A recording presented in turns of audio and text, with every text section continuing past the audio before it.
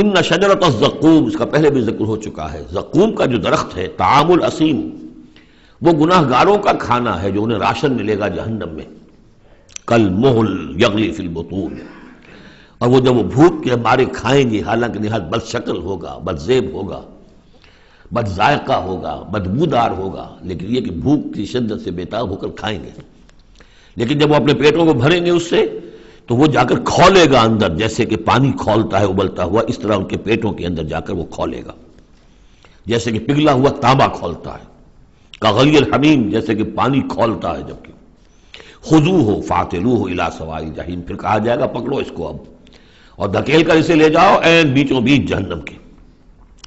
ثم صبوا فوق راسہ من عذاب الحمیم، پھر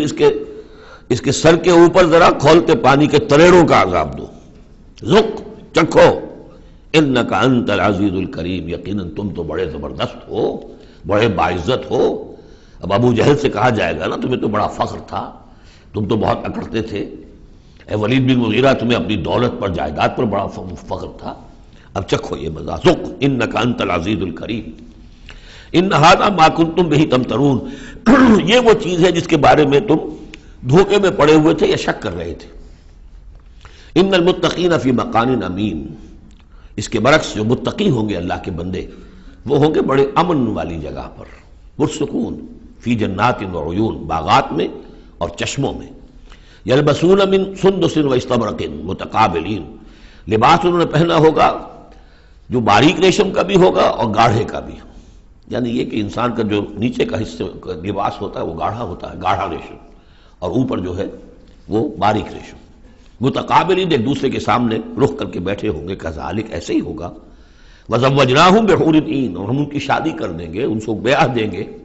حوروں سے کہ جو بڑی بڑی آنکھوں والی ہوں گی، یدعون فیہا بکل فاکہۃ آمنین، پھر وہ آرڈر کریں گے، بنائیں گے، طلب کریں گے اس میں ہر طرح کی چیز، بڑے اطمینان کے ساتھ جو پھل چاہیں گے آرڈر دیں گے، لا یذوقون فیہا الموت الا الموتۃ الاولی، اب انہیں موت نہیں آئے گی، وہ موت جو آ چکی بس اس کے بعد اب کوئی موت نہیں، اب جنت میں ہمیشہ ہمیشہ کا قیام ہوگا، ووقاہم عذاب الجحیم، اور اللہ تعالیٰ نے ان کو بچا لیا ہے عذاب جہنم سے، اللہم ربنا اجعلنا منہم، اللہ تعالیٰ ہمیں بھی ان میں شامل کرے،